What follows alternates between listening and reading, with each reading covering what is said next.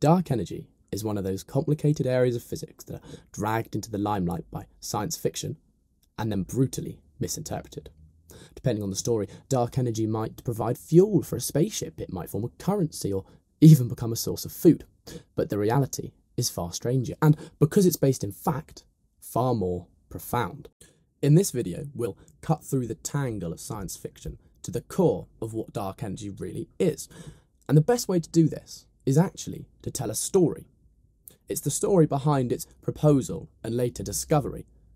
It's the story of Einstein's biggest mistake, of Gnab Gibs, of ever-accelerating stones, and of a stubbornly expanding universe. Enjoy. In the winter of 1915, Albert Einstein published his general theory of relativity, and in it he described a phenomena. The force we experience as gravity is nothing more than a complicated bending of space-time. With staggering applications and predictions, Einstein's model of gravity became his most celebrated work. But with it came a burning question Einstein found he couldn't ignore. If gravity pulls matter together, and the universe has been around for a really long time, which indeed it has, why hasn't all the matter in the universe long ago condensed into one big star-like ball of fusing matter? On the small scale, this is exactly what happens. Matter condenses, it forms stars and planets and moons and you and me and computers. But on the large scale, when we zoom out, galaxies tend to be generally unmoving and distant relative to one another.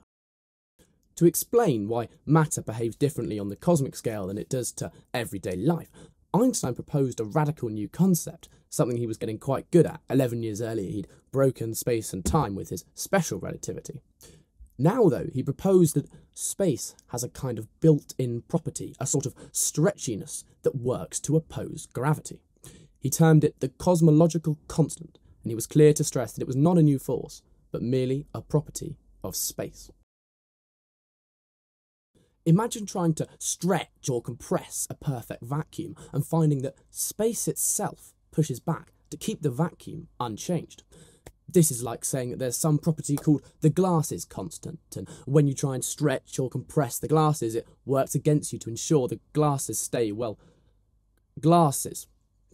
In this way, Einstein gave no explanation of what causes the cosmological constant, but it came as a result of his field equation, which, in all its glory, is. For now, we don't need to know what every symbol means, only that the entire equation describes how space-time curves under mass and energy. It involves tensors, which are like the meaner, bigger brother of scalars and vectors. Tensors are notoriously difficult, and tensor calculus, which is what this equation uses, took Einstein about a decade to understand. No wonder we won't cover it in this video. To Einstein, the universe was static. It neither expanded or contracted, it remained the same size. To account for this, he included the cosmological constant within his equations, and by fine-tuning the value of lambda, that's the symbol for it, he could produce a static universe. He balanced the inward pull of gravity with the outward expansion, the outward pushing power of the cosmological constant to produce a static, unchanging universe. Although the maths of this was sound, Edwin Hubble showed in 1929 that the universe was actually expanding. A static universe model was no longer needed, and the field equation no longer needed a value of lambda to keep it stable. Einstein scrapped it, calling it his biggest blunder.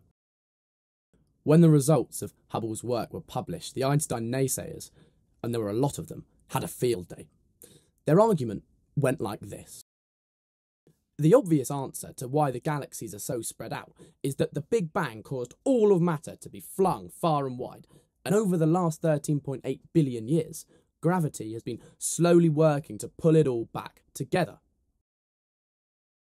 Over a huge time period, and indeed it would have to be huge if 13.8 billion years isn't long enough, gravity would win and all the matter would be contracted back together.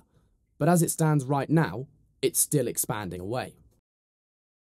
Classical mechanics says this is exactly how the expansion of the universe should work, just as a stone catapulted from the surface of the Earth takes some time to fall back again. It's preposterous to say that space has some inherent property pushing against gravity. Gravity just hasn't had long enough yet. And just as the stone eventually returns to the Earth, the Big Crunch theory, or jokingly the Gnab Gib theory, suggests that when gravity does win this fight, all the matter flung far and wide will recondense into the exact conditions before the Big Bang. And the conservation of energy tells us that this collapse would bring together all the energy the Big Bang once released. Here, in these extreme energy conditions, none of the laws of physics would work as we expect them to. Everything from particle interactions to quantum processes to thermal flow would be totally unpredictable. The Big Crunch theory seemed perfectly reasonable, and so Einstein's cosmological constant remained buried in obscurity until the late 1990s, in which evidence for the Gnab Gib theory was sought out. The Supernova Cosmology Project, led by Saul Perlmutter, used a clever trick to observe the universe's expansion. They studied Type 1a supernova, which are unique because they have extremely constant luminosities. Other supernovas can have drastically varying luminosities, but because Type 1as are only formed from neutron stars at the Chandrasekhar limit, astronomers know with precise certainty how bright they're expected to be. By comparing how brightly the explosion appeared in our skies with how brightly the Type 1a explosion should shine at source, the astronomers could determine how far from the Earth the explosion took place. This allowed them to calculate the star's age because the light we see here on Earth has to take some time to travel from the explosion to our eyes. Remember, one consequence of special relativity is that the further away an observed object is, the further back in time you're looking. How fast the Type 1a is moving away from the Earth can also be calculated by comparing something called redshift. Redshift is a phenomenon that arises out of the Doppler effect, and that is that when a light source is travelling away from an observer, its wavelength appears to be redshifted, that is, it's become longer and closer to the red end of the spectrum. The more redshifted light from the supernova is, the faster it's travelling away from the Earth. And this allowed them to track the speed of recession for these distant stellar objects. By analysing luminosity and redshift from a whole host of Type 1a supernova, the team produced a shocking conclusion. The further away, and therefore older, the supernova was, the faster it appeared to move away from the Earth. Clearly, this challenged the Big Crunch theory, as it predicted that the outer edges of the universe were accelerating away from the middle, and so would never contract back together. In the catapult analogy, this would be like launching the stone upwards and watching it initially fly away slowly, and then accelerate as it got further away from the Earth. Because it seemed to take place in the dark depths of interstellar space, and also because they had no idea what it was and how it worked, scientists termed the force behind the universe accelerating expansion dark energy, and it dragged the cosmological constant back into the limelight. When Einstein first proposed lambda, he envisioned it as a constant added to his field equation to ensure that the universe remained static. When it became clear, though, that the universe was actually expanding, and actually expanding at an ever-accelerating rate, theoretical physicists tinkered with lambda's value and managed to map the results of the field equation with experimental evidence. This turns out to be a really very elegant solution to the dark energy problem because it explains why the universe would accelerate. The logic behind that argument is as follows. If the universe is expanding, which it is, there must be more space in it as time goes on. And if there's more space in the universe, there must be more cosmological constant because it is an inherent property of space. The cosmological constant creates an expansive force. The fact that more of it exists over time must imply that a greater expansive force is being applied. The old mantra of F equals ma tells us that this increased force leads to an acceleration, which is exactly what we see the universe doing. And so, Einstein's biggest blunder formed the backbone of what became the most widely accepted theory on dark energy. But in the modern age, quantum physics is king in the court, and any self-respecting theory must pay homage. Scientists are constantly looking for ways to pair classical physics with quantum physics, and many thought that virtual particles could be the solution to marrying dark energy and the cosmological constant. Simply put, empty space is never truly empty. It's a boiling pot of virtual particles which pop into existence as antimatter pairs, for example, a positron and an electron. They exist for about 10 to the minus 20 seconds and then annihilate with one another.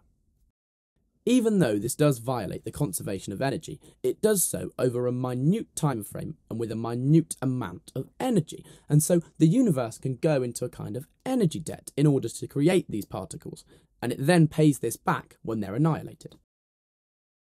Max Planck and Paul Dirac lent the term zero-point energy to the idea that empty space actually has an energy associated with it. It's the energy of all the virtual particles that are currently on loan from the energy bank and are yet to annihilate with each other.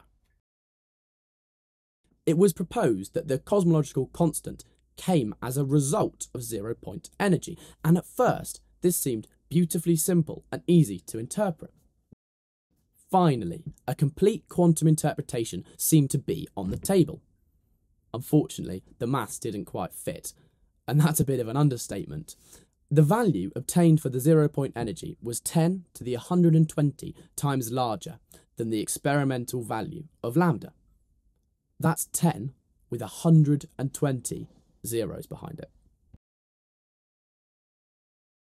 Virtual particles were providing way too much energy to be a model of dark energy.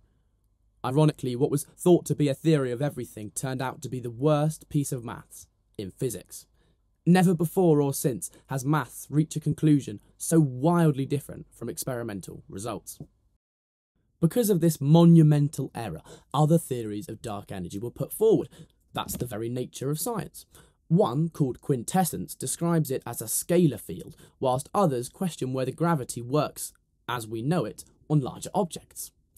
However, no matter which theory you subscribe to, a satisfying conclusion on dark energy can't be found. Unless, of course, you think a satisfying conclusion is that we don't know.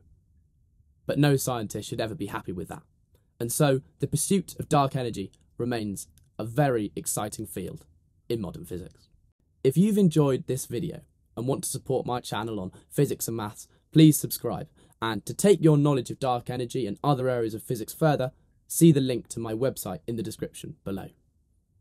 Thank you for watching.